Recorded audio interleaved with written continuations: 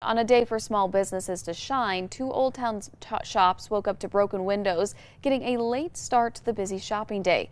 Tiny grocers believe someone smashed their windows in, also getting away with some of their property. Now their neighbor next door was also hit, but that did not stop them and other stores in Old Town from selling their goods this weekend. That's one of the big things about Small Business Saturday. You bring in a lot of the locals because a lot of the out-of-towners or the tourists, they're just here normally. Yesterday, Old Town was filled with shoppers celebrating locally owned businesses.